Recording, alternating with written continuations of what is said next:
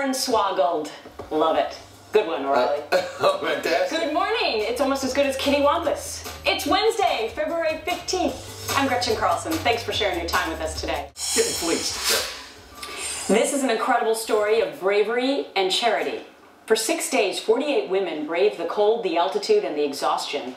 They climbed to the top of Mount Kilimanjaro for one goal: to raise money and awareness for injustices faced by women and children across this world. 3 of those extraordinary women join me today. Kathy Anderson is the leader of the global campaign called Freedom Climb, as well as 2 of her co-climbers, Madison Bachevsky and Tina Yeager. Good morning to all 3 of you. Good morning. What I love about this idea, Kathy, and it was the brainchild of you to come up with this idea, is that you have a cross-section of all different kind of women who joined you in this goal.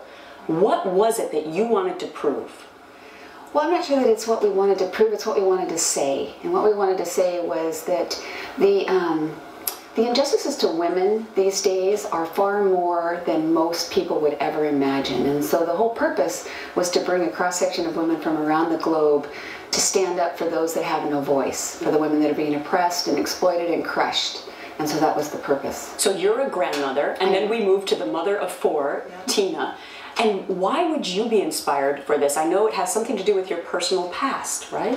It does. Actually, I did have a past of being abused as a child, so I really felt strongly that I connected a tiny, tiny piece of what they felt, what these victims feel. Felt like I could identify with it. And then I also went to India on a mission trip and saw firsthand what happens.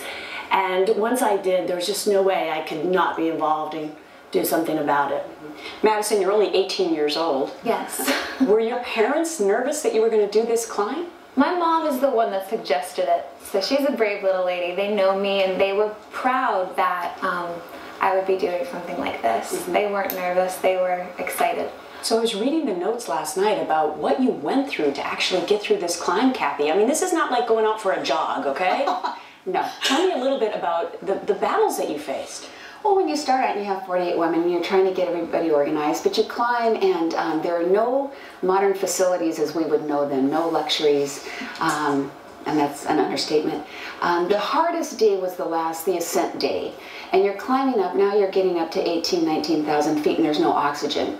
And so at that point, things just start shutting down in your body. So to continue the hike was hands down the hardest thing that any of us have ever done, to operate and to try to keep going through that. Life-changing experience, Tina? Absolutely. It'll never be the same.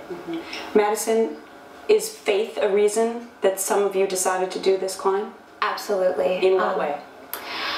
Feeling what I find to be God's heart for the oppressed and wanting to do something about it. And knowing that I have the means and I have hope, and I want to give that hope hands, and I want to reach out to the destitute and the needy, and I want to be their servant because they have no one, and I want to be their voice because they have no one. And I find that faith was the reason that we got to the top, and I find that faith is the reason that we keep going and we keep pursuing this journey and we keep doing everything that we can for the oppressed. Now, I know you want to do future climbs, so what can other women do if they want to get involved and join you? Well, we would encourage everyone to go to our website, www.thefreedomclimb.net, and it's constantly being updated on different opportunities that are available. We'll have a climb in Georgia in May, and then we're planning on a conference with a climb in Colorado in the fall.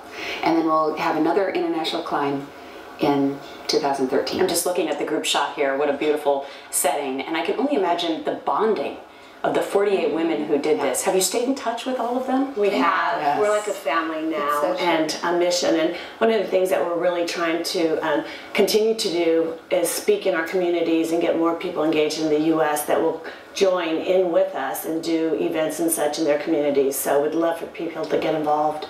Congratulations to all of you. I can't imagine trying to accomplish that goal, but the 3 of you did it. Thank you. Thank you. Good to see you. It's late September.